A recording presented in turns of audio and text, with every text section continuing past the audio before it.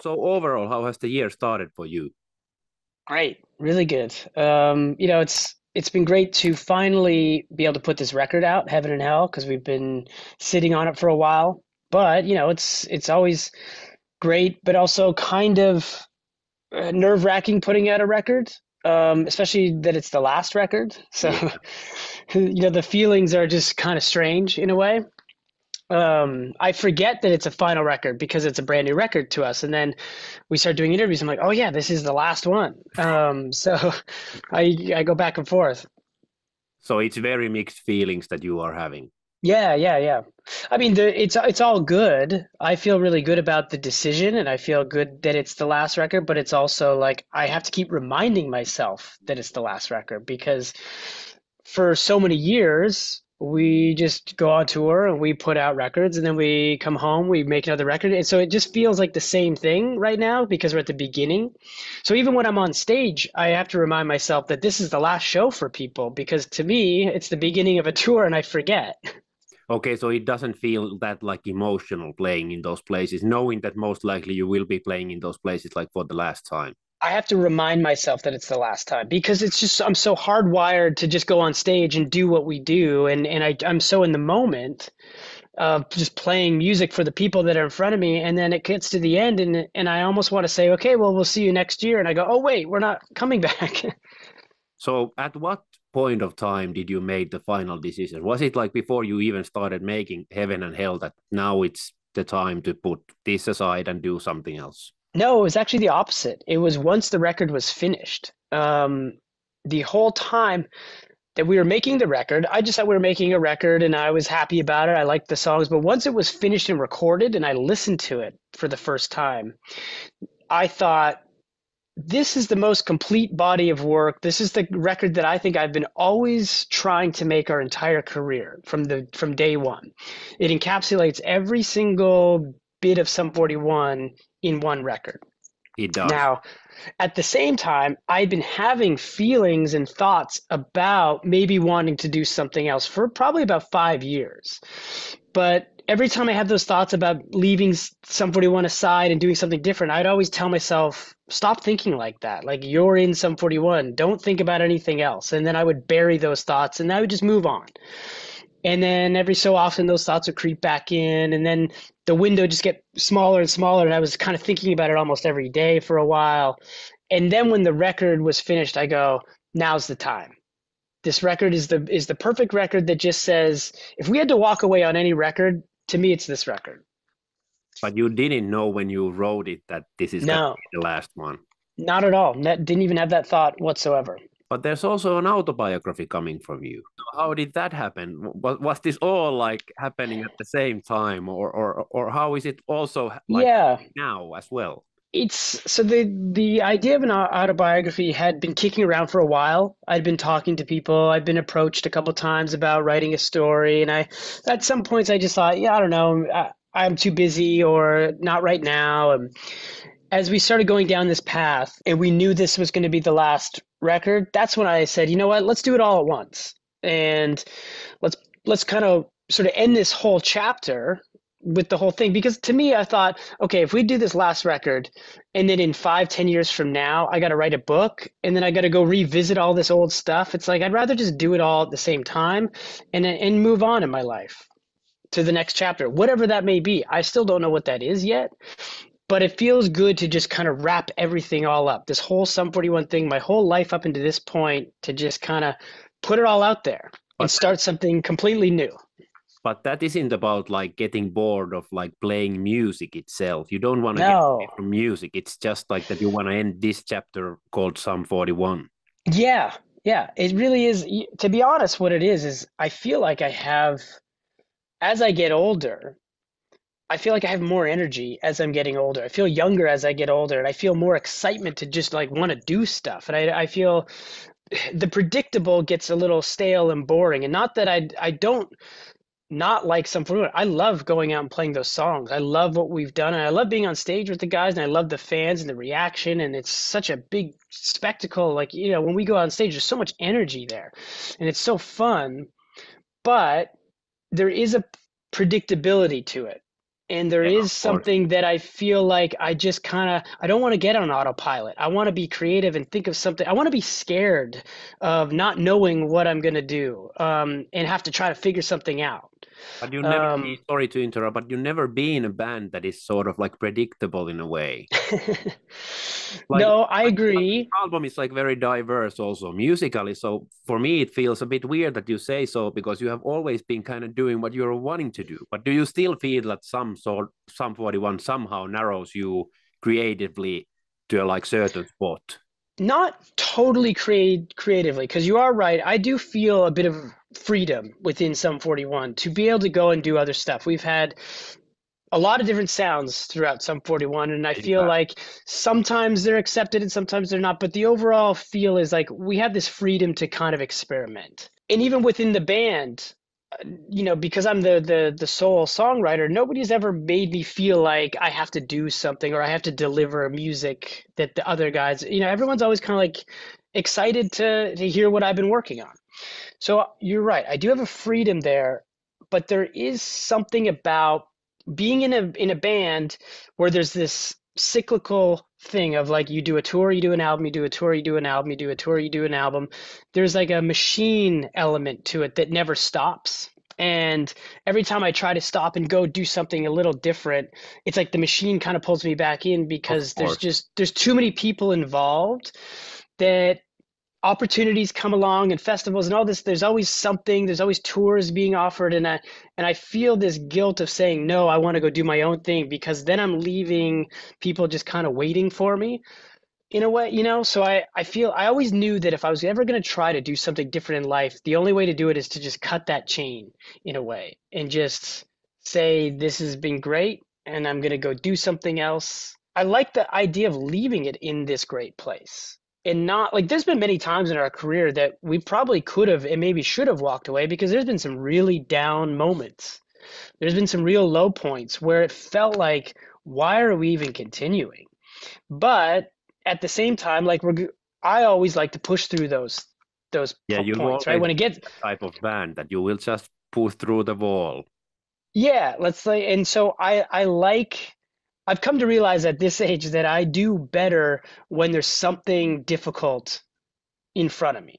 Don't do as well when it's easy. So do you miss more like that sort of like old times when you were like a smaller band and nobody wouldn't predict you and you wouldn't have like a lot of people hired and that the ball wasn't like that big? I don't miss those times. Like I don't wish to go back to like just being in a van and making Yeah. it really simple necessarily. Obviously, I like a certain level of comfort Yeah. and um, level of life, but I like the idea of challenging things creatively, like thinking of like what's next in life. How do I build something new? Whether that is music or whether it's something else, whether it's just I don't even know what, it could just be being the best father and husband, and just like doing stuff at home that's just totally different that I don't know how to do, that I've never done before, and learning how to do that the best I can do. I don't know what it is. Obviously, I'm a creative person that I'm always going to want to do music no matter what else I'm doing. I can't help it. I mean, I've been writing songs since Heaven and Hell was finished. I've continued writing songs. I have a whole bunch of songs still. I don't know what I'm going to do with them, and I haven't even really listened to them all to even know what kind of style of music they all are. Because the way I write, I just write something really quick. I usually like throw it on my phone, and I have 100 ideas in here that I have to sort through still. But is there like some specific type of music that you would like to make which doesn't fit in the realm of some 41? I think the most obvious thing that doesn't sound like what we've done is like if I lean more to acoustic or on a piano, Okay. really slow kind of stuff. And I do write a lot of that stuff, and I have always written that kind of stuff. Now and then, some of those songs I will turn into Sum 41 songs. So if you hear some of the slower Sum 41 songs, those usually come from this sort of side of me. But Okay. I have stuff that's even but I usually make it sound a little bit more rocking, for Sum 41, whereas some of the stuff I have is way more stripped down. I don't know if they'll ever see the light of the day. I don't know. It's possible. But you also But have that's the heavy side. furthest from Sum 41. But you also have that heavy side as well. I do, and I find that the heavy side, like the metal stuff, like I love writing metal riffs and stuff like that, but they've always made it into some 41 songs. I don't know if I would go down just and create a new heavy metal band or something like that. Who knows? So That's the exciting part is that I don't know anything. And I feel like the day that the Sum 41 tour ends, and maybe a couple of weeks after that, I'll wake up and go, holy shit, like I don't have anything. I got to figure something out. That's when I'll know, okay, what do I really want to do? So autobiography is called Walking Disaster, My Life Through Heaven and Hell. So I wanted to Mhm. ask you a little bit about that what kind of process it was to make an autobiography. It was surprisingly, I want to say quicker and easier, even though it's not easy, but it was not as daunting as I thought it was going to be. Okay. I thought the process was going to be a little bit harder because once I started going, it all just kind of came out. The hardest part was just starting. It's Okay. like getting that first 5 pages down. And then I think once I got to 7 pages and I really kind of went over them and I edited them and I got them feeling the way I would like it to read, like the voice inside my head was on the page. That became then it was easy. Then I just had to tell the story. But I think I rewrote the first 7 pages a few times. And then I got to the point where I read it all the way through and I liked it and I gave it to a few people and everyone said, yeah, I like this. That's when I was like, okay, cool. I got the confidence now that I've got something. Now I can just write the story. When did you actually started writing it? Last August. Okay. So That not came that very long ago. fast. Yeah. Okay. Yeah. I think the entire story from beginning to end took me about 6 weeks. And I was writing all day, every day. But then I had to go through it and edit it. And then I had another editor go through it and fix a lot of stuff because I mean, I was writing fast, right? So it's like very messy, a lot of like no commas where they need to be, all that kind of stuff, you know. And sometimes my stories were too long. So she would tell me, maybe we cut this here and there. So that took another 4 or 5 weeks, you know, and then we were kind of done. Sounds very fast process because for some people it takes like a long time to do. And was it difficult to sort of narrow it down to a book? That's the hardest part is there's so much stuff that doesn't get to go in because it would be a 700-page book and nobody's going to Yeah. buy that. Yep. So nobody wants to read a 700-page book about the singer of Sum 41. Not even my mom, probably. What was the reason that you wanted to release it now? Was it just that you want it to end where some ends, or Yeah. why Yeah, not? like I was saying before, it's just like the chapter. I'd like this to just end this part of my life, and now I move on. I checked the tour dates, and unfortunately, there's none in Scandinavia. So Oh, really? I didn't even know that. will there be like additions, or is Oh, this because there's I think we're still working on tour. I mean, well, here's the truth, the way tours work, right? We don't book the tours. Like we have a booking agent who yeah, places the whole, you know, all the logistics of where you're going to go and how you can get there and all the kind of stuff, right? So I don't know, and I know it's not all finished yet. okay. So I don't know what is coming next. We haven't been presented with what the plan is supposed to be. I know a lot of it is out there, but not all of it. So I just don't know where it goes from here. Will those Canadian dates be the last dates? That's 100% that's the last. Okay. Yeah. Okay. That's about it from my end. Thanks a lot, Deryck, for taking Okay. time to do this with me, and all the best for the farewell tour as well as for whatever holds you after the time of Sum 41. Anything you want to Cool. say Thank you. as a closure to all the fans watching this afterwards? Well, what I would say to the fans is I was really surprised at the reaction from the fans at the announcement of our breakup. I figured that some people would be, you know, some people would be bummed out. Some people might say, "Oh yeah, they've been around for a while. I could see that coming." And I figured some people would say, "Are these guys even still a band?" You know, so I wasn't expecting the level of.